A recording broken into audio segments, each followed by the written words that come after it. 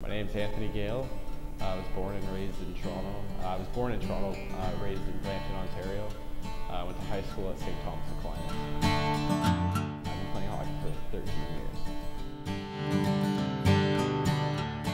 Just a normal 20-year-old.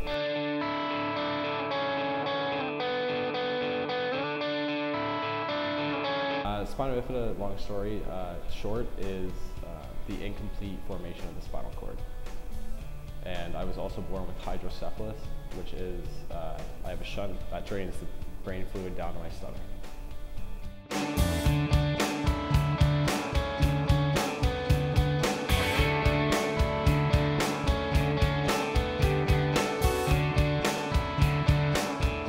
Raised like a normal child. I wasn't raised as a disabled child, and I think that helped with my bringing up. My parents, Tony and Anna, and my sister, Lynn Marie, have been very supportive with my hockey career, and especially growing up, starting at a young age, taking me to practice every Saturday, and just helping me grow and get to where I am right now, and help me achieve my goal of getting to the Paralympics.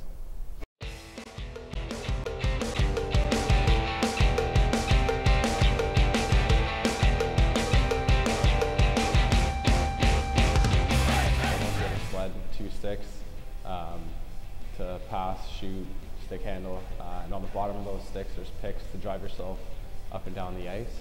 But as far as the game and rules go, it's basically the exact same as stand-up hockey. All the penalties and rules, offsides, icing is all the same, other than one penalty that we have that's not in the stand-up game. It's called T-boning or teeing, and it's when you drive your feet into somebody else's legs to hit them, and that's a 2-minute penalty.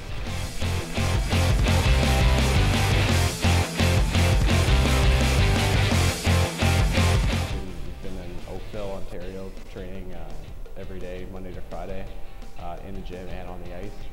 So I basically am at the rink from about 10 a.m. to 3 p.m. So all about upper body.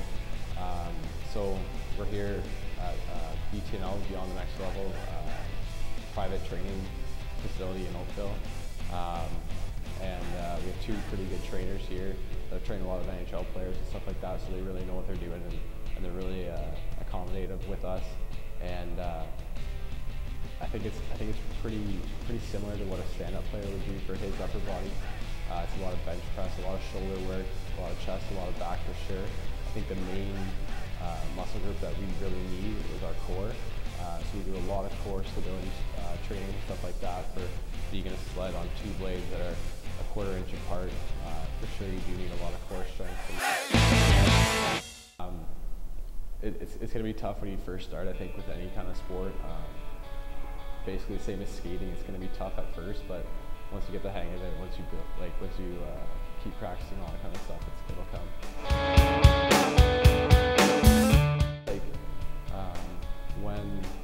When I did first start playing, it was kind of, like when I was younger, it was kind of frustrating to get up and go to hockey some days when I didn't really want to, or I wanted to do something else that day. I knew I had to go to hockey, but other than that, like now I love the game, and there's just so much at stake that I want to keep going.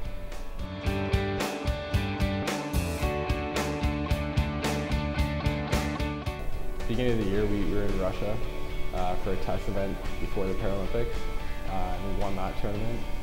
And then in December, we were in Toronto for another tournament, the World Sledge Hockey Challenge. We won that tournament, and then we just had some training camps and some exhibition games throughout the rest of the year, and then just building up to the Paralympics in less than a month.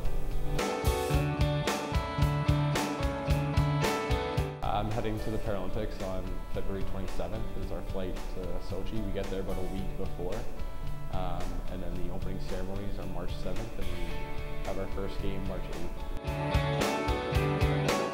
My name's Anthony Gale, and I play sledge hockey for the Canadian national sledge hockey team, and we're currently training towards heading to Sochi, Russia for the 2014 Winter Paralympic Games.